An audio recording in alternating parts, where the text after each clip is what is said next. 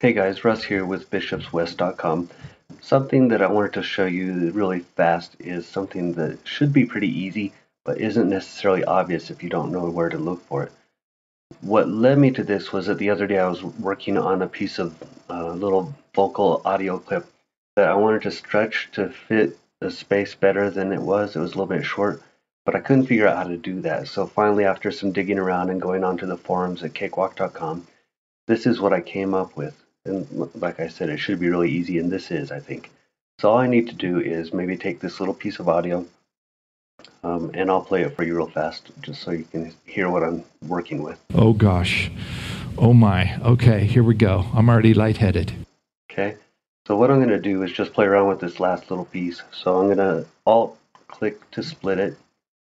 And then what I was running into is, if you just drag this file out, all it does is, or the clip out, all it does is add some blank space at the end, some blank audio.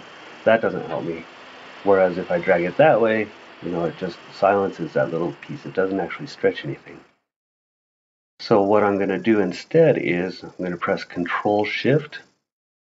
And when I do that and put the cursor over the very edge of the clip there, you can see that that cursor changes. When I do that now, I can drag it out a little bit. And if we listen to it now, Okay, here we go. I'm already lightheaded. you can hear that it stretched it out. The problem is it degraded the audio quite a bit.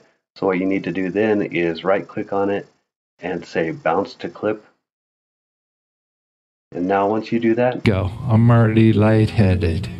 okay, still a little bit artificial sounding, but a lot better than it was. Now, you can do the same thing. Oops, went back too far. Split that, and then you can Control Shift and drag it to the left there to make it a little bit faster. So now, Okay, here we go. I'm already lightheaded. same thing. The audio quality that way is a lot better, but you can also right-click and bounce to clip to get it as good as it can get. Okay, I hope that helps. If you've got any questions or comments, leave them below. Look forward to hearing from you guys. Talk to you next time.